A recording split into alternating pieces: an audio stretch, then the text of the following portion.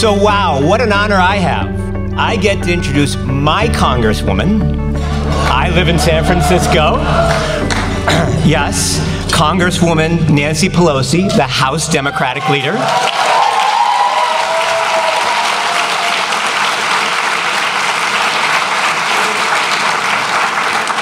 Obviously, Congresswoman Pelosi is someone who doesn't need an introduction because we all know her and admire her greatly.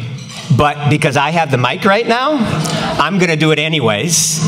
She wants me to do it very short. I told her it was only an hour and a half. And I'm also going to just say a few words, not only about her, but about the Nancy Pelosi Award for Immigration and Civil Rights Policy, so you understand what's going on here. So Ms. Pelosi first became a member of Congress in 1987. Since then, she's been, as you all know, an avid supporter of all the issues that we hold near and dear to our hearts, including support for easy and low cost access to health care and housing, support for HIV/AIDS research and services, support for civil rights, including rights for members of LGBT communities and other minority communities, and of course, as she and I were talking about earlier tonight, unwavering support for immigrants and for fair and just comprehensive immigration reform.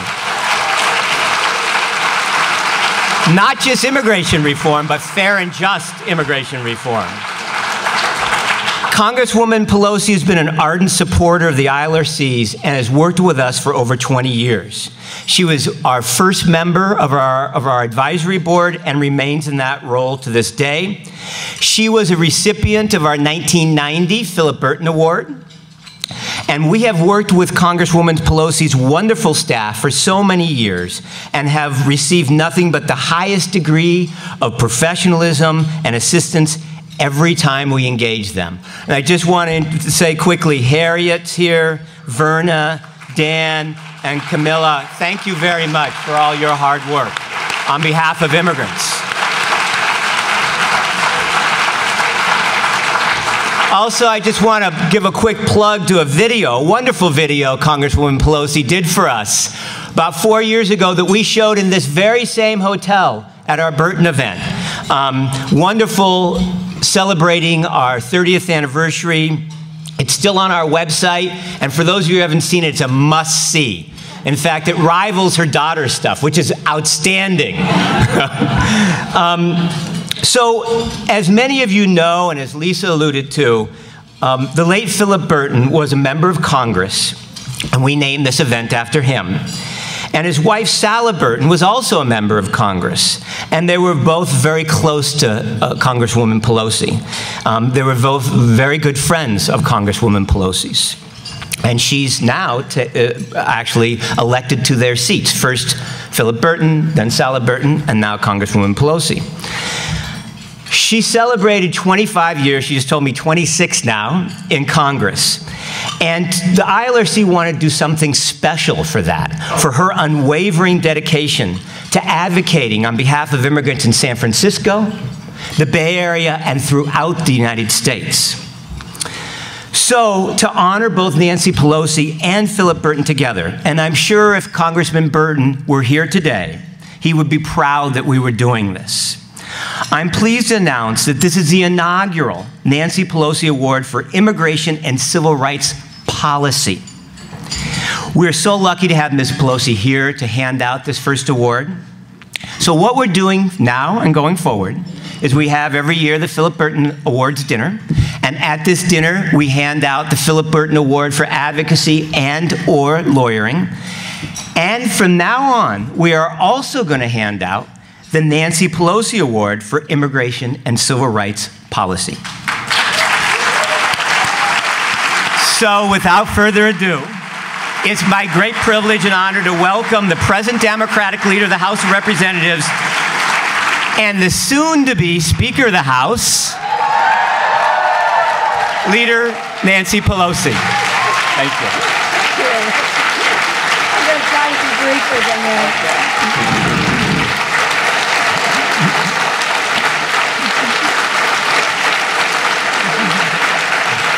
Thank you all. Thank you all very much. Thank you, Eric, for your very generous remarks and for informing us of this remarkable thing. What an honor for me to have my name associated with an award for immigration and civil rights. Because immigration is, for me, and many of you have heard me say this over and over again, the lifeblood of our democracy. Our founders founded a country based on the premise that every generation would have the responsibility to make the future better for the next generation, and that we all had a responsibility in that regard. It became known as the American dream. And every family that came to America, every immigrant, whether it was 2 days ago or 2 centuries ago, with that commitment to making the future better for their families, with that hope, that determination, that optimism, those American qualities of positive thinking about the future. Well, every immigrant makes America more American. So we think that this is a very patriotic thing that you are doing. And we thank you, Eric, for your work as the Executive Director for ILRC. We thank the staff, we thank the board, all of you for what you do to enable this constant reinvigoration of America, this constant renewal of spirit in our country. And that's what makes our country great. That is what supports our democracy. That, to me, is what immigration is all about for our country. So I'm very honored to have this award, my name associated with this award. I accept that humbly, but I'm thrilled. I'm thrilled.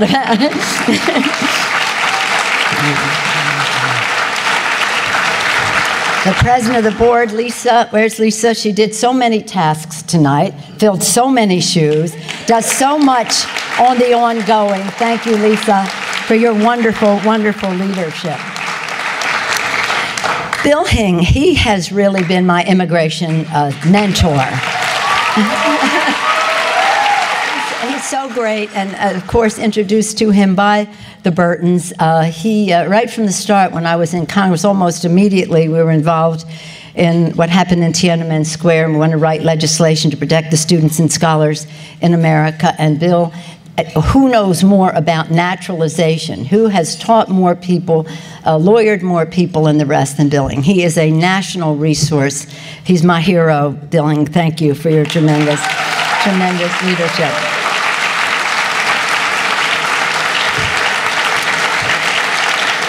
Wasn't it beautiful and inspiring to hear Stephen Lee and to hear Denise Rojas in their presentation?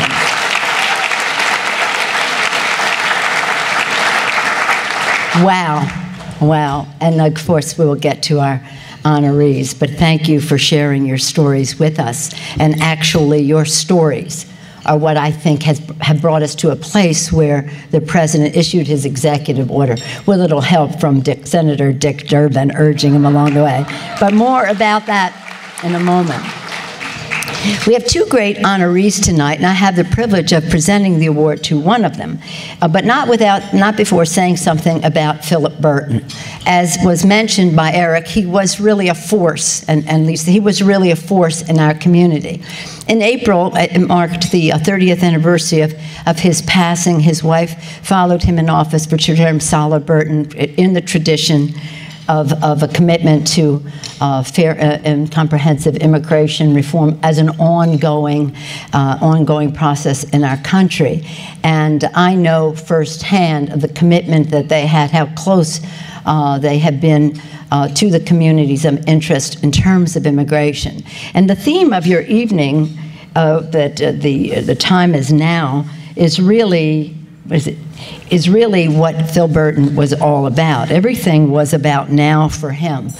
It was about whether it was about LGBT rights, whether it was about HIV fight. He was one of the first people to ever have any legislation or mention the words in the Congress of the United States, whether it was preserving the Golden Gate National Recreation, everything about Phil and about civil rights and respect for the dignity and worth of every person, and that included every person who came to our America, documented fully or otherwise. So it's really pretty exciting for me, who knew and loved Phil and loved Sala, and who follow in their footsteps, in the seat that they held in Congress, to see you all honor the tradition that they established, the commitment that they had, the passion that they had on this subject. And again, as Lisa said, most of you, did you say it, Eric, or both of you said it? Most people, maybe people in here are too young to remember. But thank you for honoring the leadership of Phillip Burton. And so I think it is quite exciting to receive an award. I was excited in 1990 when I got my award, but that was a long time ago. And now that the memory lingers on of the leadership, and the urgency continues. The urgency continues. So the time for Phillip was always now to get something done. The time is now for us to pass comprehensive immigration reform that respects the rights, the dignity, and worth, that understands, that protects our borders, yes, protects our workers, stops the exploitation of people coming into our country, gives us a path to legalization and to citizenship, but also protects our values as a country, that we recognize the importance of immigration to our country. We see it as a positive force, as I mentioned earlier. And it is in that spirit that so many people have come together, whether it's evangelicals from the right, so many people coming together to support this. But the path is not an easy one, and we want to make sure that obstacles that are placed there to get votes are not insurmountable obstacles, just a bump in the road, but not something that will dilute the effectiveness of the bill. I just, if I may have a point of personal privilege, and acknowledge that when people were introduced, I noticed that a member of the Warren family was introduced, Jim Warren, and I had two commencement addresses earlier in May, and one of them was on the very day that May 17th was on the anniversary of the Brown versus Board of Education decision. And I was speaking up at UC Davis School of Law, and I was saying to them that we in California should take so much pride. I mean, my other speech was in Baltimore, so I said in Baltimore, that was a couple of days later, we took pride in the role that Thurgood Marshall played, lawyering that, and other lawyers too. But in California, we took pride in the fact that Chief Justice Warren not only saved the day, but snatched that decision from where it might have been had God not taken Chief Justice Vincent to his heavenly reward. May he rest in peace. We call that divine intervention. But that Justice Warren would preside and make it a unanimous decision. A unanimous decision. And the school at UC Davis is named for Martin Luther King, and Justice Warren was there for the dedication, and his words are inscribed there. But anyway, we in California should take great pride in the roles that we have played in all of these issues, because they're all connected. They're all about respecting the dignity and worth of every person, the value, the spark of divinity, whatever value you place on every person in our society. So thank your family, and clearly the tradition lives on. Thank you. I just had to say. So, and again, it is all, this award is for immigration and civil rights, so it is connected to what we're talking about and the importance of the courts. But we have to have a good law to get this done, and that's what the Honorable Dick Durbin is working on. Before I go to him, though, I do want to say that being with Jose Antonio Vargas is quite an honor. Quite an honor.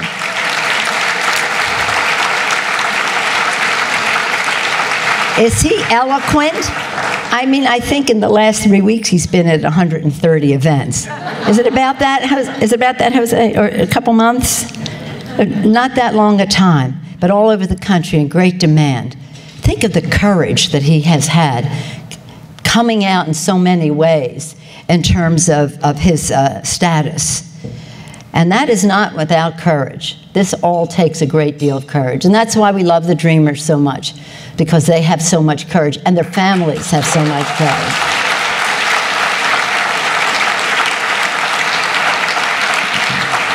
So, Jose, it's an honor to be with you.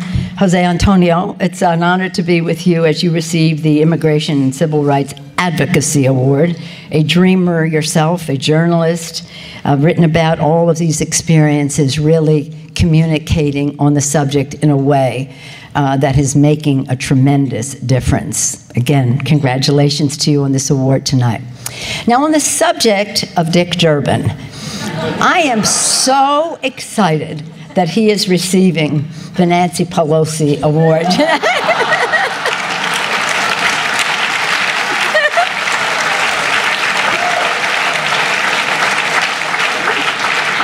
In the tradition of Phillip Burton. Now, one thing you have to know about Phillip Burton, and he used this word about himself quite a bit, he was operational. He got the job done. Deep values, broad knowledge, always strategic in his thinking. But how do we get the job done?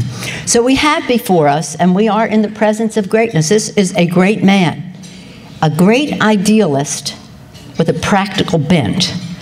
So he has the vision, the best possible vision for whatever the issue is, but always for our country. But he's operational. He's a master legislator. He and Phil Burton, to watch them operate legislatively is to see a master at work. And in particular for this award, nobody in the Congress, and I could go broader than that, but I'm speaking with authority that I know, nobody in the Congress did more for the Dreamers than Senator Richard Durbin.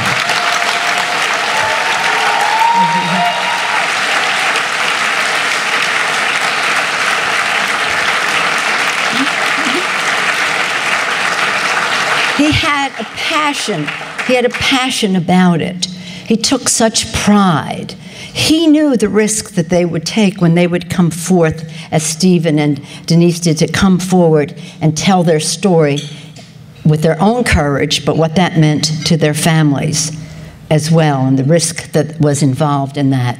And he tried to protect them so much. And we, says she immodestly, we passed the bill in the House of Representatives.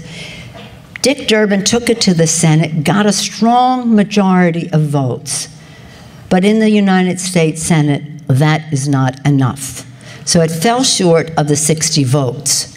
But what it did do was trigger something, unleash something that has taken us to where we are today within sight of passing comprehensive immigration reform that honors our values. That would not have happened. But that Dick had not taken me to that place.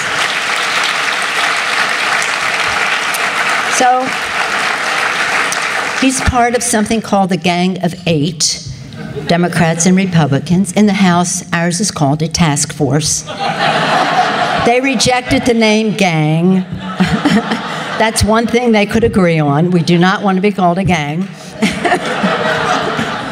But we are working in a bipartisan way. But again, we are at a place on this because all kinds of things, you almost win, you're almost there, but it takes you closer. And this is the person who has masterminded from the head and from the heart the place where we are today. And he is the person, and I know this without going into it, who behind the scenes has protected our values when people wanted to make it be something that could get more votes, but at what cost? But at what cost?